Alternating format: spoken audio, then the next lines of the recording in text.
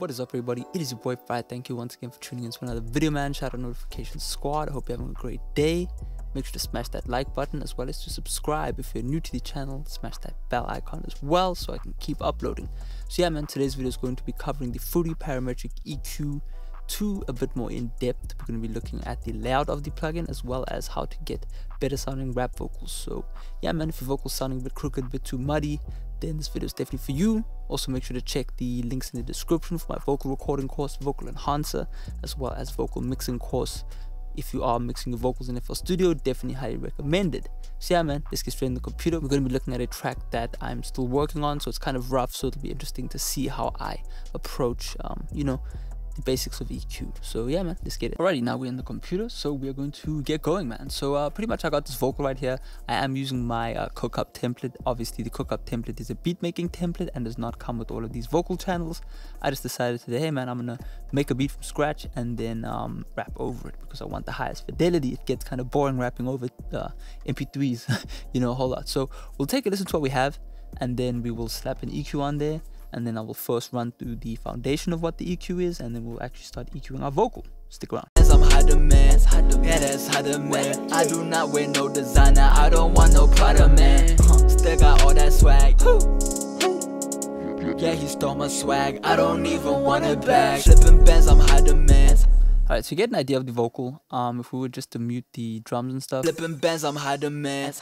Yeah, that's high demand. I do not wear no designer, I don't want no Prada, man. So as you can see, I already have an EQ on, which I'm going to leave on because I believe that you should use one analog EQ with your digital EQ just to get a good tone. But yeah, we do a little bit of stuff there, and that's not really important to this video. So we're going to snap on our Fruity Parametric EQ 2. Let's just find it. There it is. Okay, so there we go. We have our EQ. So basis of EQ, man. I will start kind of from left to right because that's how audio kind of works. And on the bottom of our frequency spectrum, so you need to understand this whole field here as our overall signal. Okay, when we pass our voice through it, flipping bands, I'm high demand. Our voice passes through it, and then the parametric EQ is able to analyze kind of where the voice fits within the sound spectrum, okay, of what we can hear. So we can hear from 20 hertz all the way up to 20,000 hertz. Okay, so if you look in the top left corner, you will see down there we've got about 20 hertz right there, and then up at the top we've got around 20,000 hertz. Okay, and that's all that we need to focus on when it comes to human hearing. So the way I look at vocals is we have our lower frequencies on the left hand side, okay, and those are our most energy I would say our most energy consuming frequencies, okay, because if you have a vocal that's incredibly boomy, flipping bands, I'm high demand. Yeah, that's high demand. I do not wear no designer, I don't want no Prada. You can see how immediately overpowering the vocal becomes. Okay, it becomes very painful, or not painful to listen to, it just becomes very tubby to listen to. The drums have been taken over. So the first thing I like to do when mixing a vocal is to focus on the low end. Okay, make sure that you're just doing a nice clean cut EQ. So that would be around this region right here. I would say a good range is from around 160 all the way down to 0 hertz. You want to really treat that if you feel that your vocal is too tubby sounding. So those are kind of our low frequencies right there. Our mid band, okay, is where we're really going to be sitting. Man, let me just get out this other EQ because I can actually hover over it. Okay, now this is just for example's sake. So over here, man, we've got, so from 160 onwards up to around 500, I would say, is where we have our let's just kind of hone that in right there. So from 160 up to 500, let's just get rid of this. So these two frequencies right here, all the way from here to here, is where we're going to get our boxiness in our vocal, okay? So if I was to boost this, flipping bands, I'm high demand. Yeah, that's high demand. I do not wear no designer, I don't want no Prada, man. Still got all that swag. So that's where our kind of tubbiness of the vocal is, not the excess bass, but more so just the energy and the warmth of our vocal. You see, if I cut too much, and this is why EQing vocals is very difficult, is if you cut too much, the vocal immediately becomes too thin. Flipping bands, I'm high demand. Yeah, that's high demand. You know what I mean? That's a very common mistake, something I used to do as well, something I still do sometimes, is we EQ a bit too much on the vocal. So right around there is where we're going to find our tubbiness, our low mids, our muddiness, whatever you want to call it. From our mids onwards, we're going to be getting our intelligibility. Now, I don't EQ these regions too much. I did actually EQ them with the SSL 4K, but you only want to start EQing around this range once you have a firm kind of grasp. I would say from about 1,000 all the way up to I would say like 6,000. You really don't want to be EQing too much here. You only really want to be doing cuts in this region, so you can make a nice thin Q, okay? And we'll run through this section as well just now. But you really want to be doing just a thin Q and then maybe notching out a max of 10 dB out of these regions right here, because, you know, things might be a bit thin, you know, a bit too kind of shrill sounding, and you can really do a cut here. I'm harder man, yeah, that's harder man. I do not wear no. You know what I mean? Like, you can get rid of stuff like that. I'm harder man, That sounds yeah, great. harder man. That sounds great. My bad. I was speaking while the beat was playing. I'm harder man, yeah, that's harder man. I do not wear no designer. I don't want no Prada man. You know what I mean? So doing a little cut there is not going to hurt the vocal much, okay? So pretty much from 6K onwards, you're really going to be starting to find your kind of high mids and then your treble region, okay?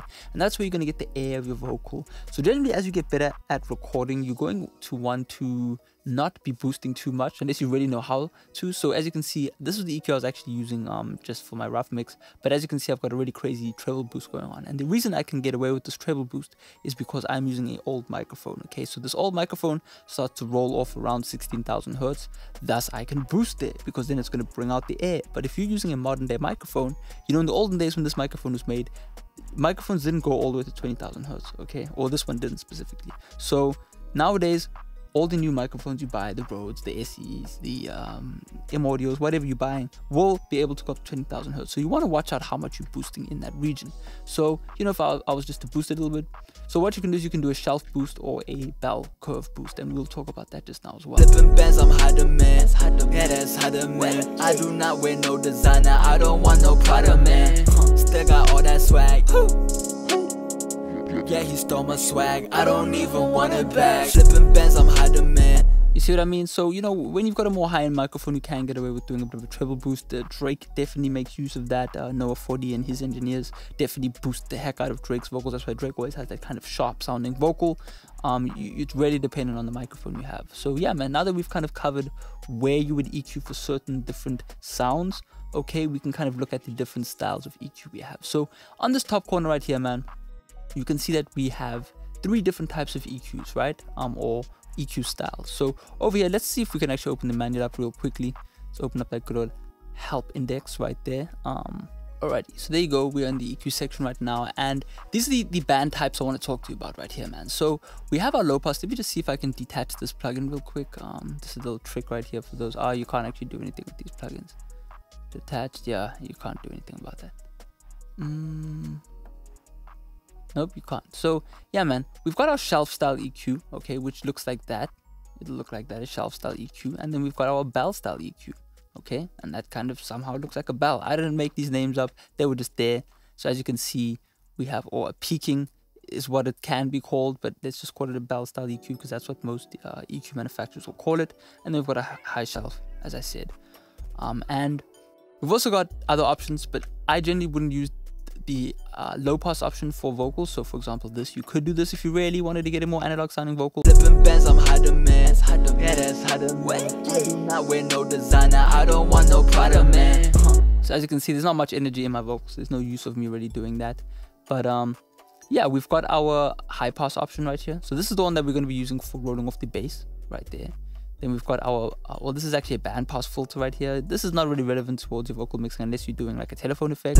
Bands, I'm harder man, yeah, that's harder man. I do not wear no designer. I don't want no Prada man. Still got all that swag. But for now, we'll just leave that right there, okay? So we've got really 3 different types. We've got our shelf, band pass, and we've got our peaking or bell style curve, all right?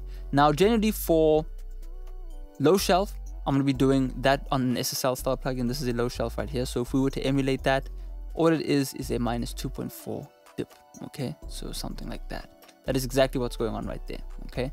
And that's great for just kind of toning the vocal. So what I would do is, let's just start doing what I would do right now, is I generally would have a high pass filter, okay, with a low shelving EQ, and that's going to give me my initial vocal tone. Flipping bands, I'm harder man, yeah, that's harder man. I do not wear no designer. I don't want no Prada man. Still got all that swag.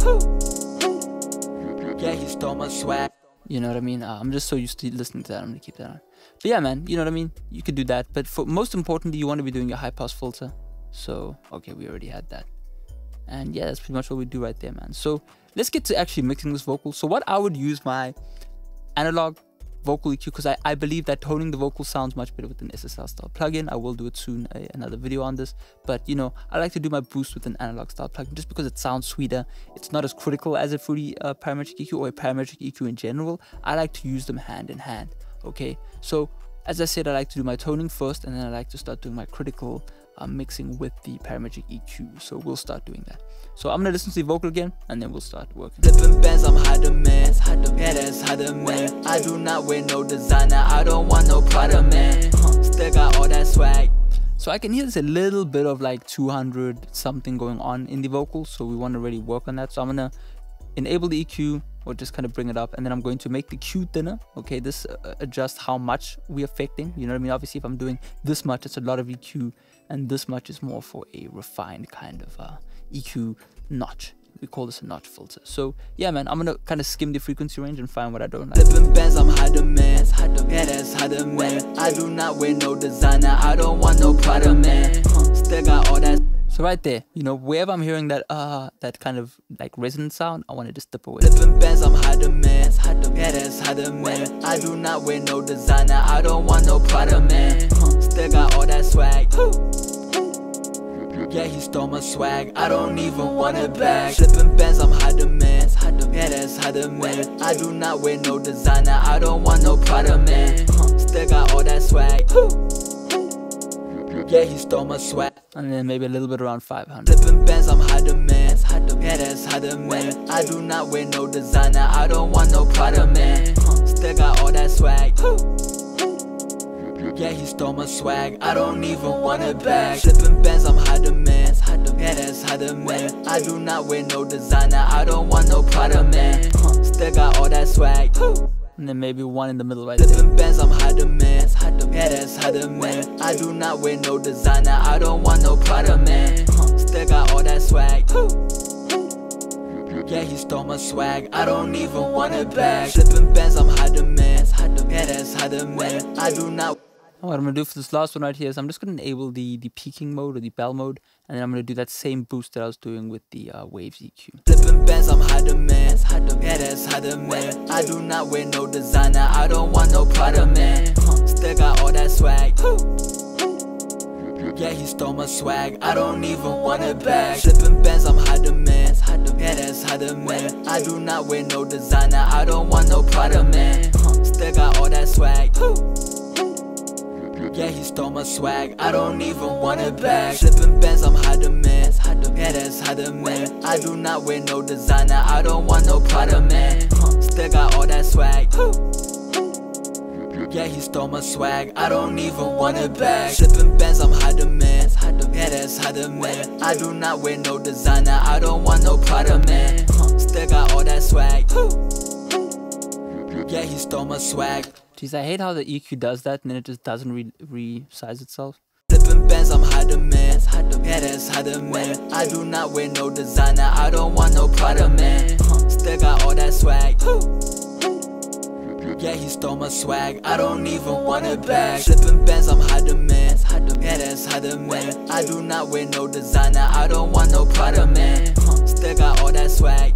So what I could do as well is I prefer the waves one for this boost right here, because it's just, for some reason, they all sound a bit different, and that's kind of what's interesting. I like using this for cuts more, and I like using this for boosts more. It is what it is. Flipping bands, I'm high demand. Yeah, that's high demand. I do not wear no designer. I don't want no Prada, man.